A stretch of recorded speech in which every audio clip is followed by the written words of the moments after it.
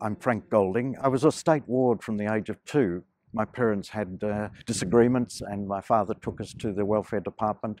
He was supposed to pay the welfare department a weekly sum. He failed to do that for 4 weeks. I was then charged with being a neglected child. My name's Nell Butler. I was kidnapped off the street in 1989. I was held by the man who kidnapped me for 2 weeks. After 2 weeks, the police came, and I thought that they would help me, but instead of helping me, they charged me with being exposed to moral danger.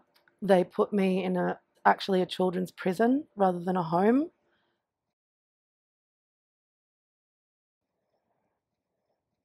You know, almost all members of the stolen generation had criminal charges against them. That's disgusting. It's hard enough that they were torn out of their mother's arms because of racist policies. They were then given a life sentence by having a criminal record.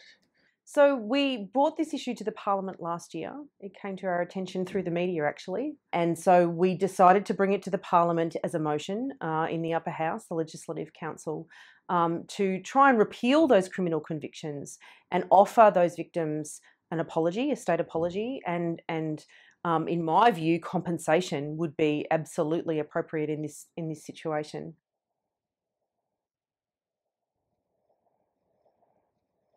The job is only partly done. The legislation reform doesn't touch the criminal records of the children who are charged with a criminal offence, very often quite petty kinds of offences, but they've stayed with them, and sometimes used against children even today.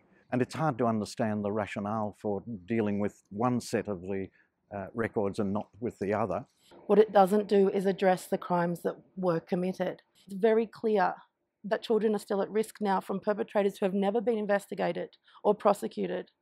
But the state government, the Child Protection Department and the police agreed that these crimes had happened because that's why children were locked up for them. They just locked up the wrong person. It's a really good first step and I congratulate the government on that, but there's still a lot to do. The people who were subjected to this injustice are survivors of some of the worst sorts of child abuse. And so we'll fight for those people. We will advocate for those people and fight for them within the Parliament until they get the sort of recompense that they deserve, that they will get the apology that they deserve, that their records are actually altered so that they are an accurate representation of what happened. This change is fundamental for healing and for these members of our community to be able to get on with their life.